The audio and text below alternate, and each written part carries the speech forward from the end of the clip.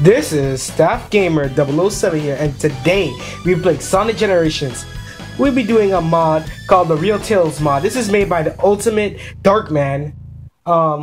If you want to download this mod, the link is in the description below, and his YouTube channel as well, because I was following him for a really long while with the real Knuckles, and even the newest it was a funny video with this is why you can't make a Vector mod, Reels mod, or is it Vector? So yeah, give him some love in his channel. He do amazing mods, including the Tails, Real Tails mod. I'm still waiting for that Real Knuckles mod. So I'm gonna be doing the first stage, and when you notice Green Hill, right? Isn't it supposed to be Tails here? Well, anti-Tails. Alright. Everything is the same except, let's see if the real mod is here. I don't think so. I can't use the real mod here. But let's go and demonstrate it. It's the same Tails as always.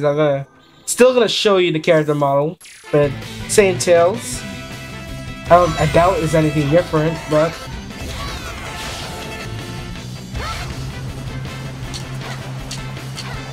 see that? I did a short like glide thing. Well, Tails can't do a homing attack in the real Tails mod. See, we have to actually do spin attacks like in the original Sonic. And I fall off. Well, you see, only I could die on the first stage when I'm demonstrating a mod.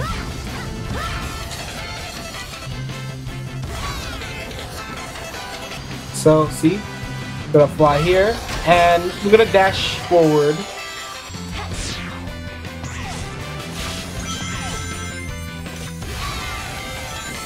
This time I ain't gonna die, because reasons.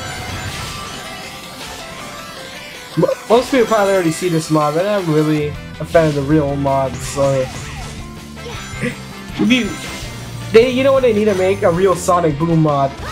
I think they already did that. Slow Sonic. No. If you truly want a real Sonic Boom mod, you actually need the frame rate as well. Like, replicate the frame rate.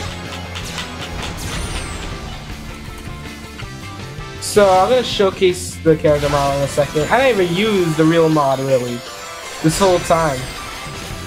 There was no point of using it right now. I have no homing attacks, so I have to depend on my jumps and stuff.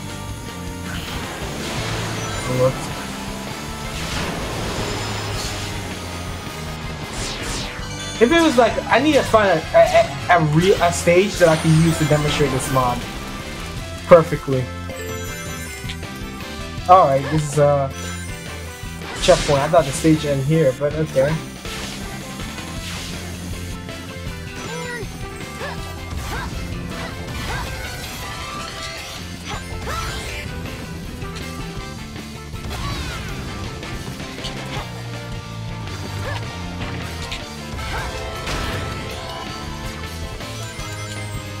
Alright, doing this. We're using the Tails mod. What am I doing? What am I doing? I killed myself. So, don't do that with your mods, guys. You don't want to kill yourself. You know what I'm trying to say? Just find a stupid reason to use the mod when you don't really need to. You know what I'm trying to say? Because I was just trying to use it just to show it off.